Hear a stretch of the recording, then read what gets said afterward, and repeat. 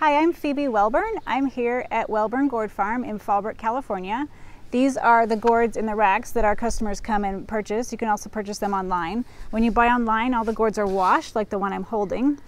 We do have some washed gourds available when you come to the farm, but most of them are going to be not washed. So they just have a little bit of the dried skin on them, and it cleans off pretty easily with soap and water. You don't need any soap, just water. You can see a video on our website how to clean those.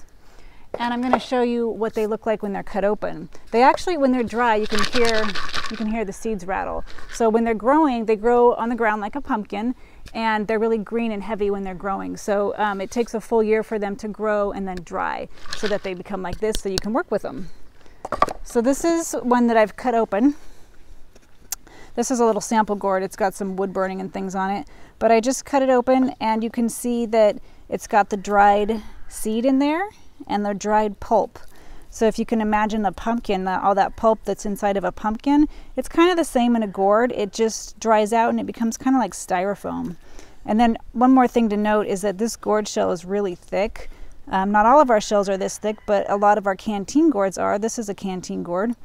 And we're actually known for having really thick shell gourds. So people who do carving on gourds, they prefer to buy from Welburn Gourd Farm because of that thick shell that we can get.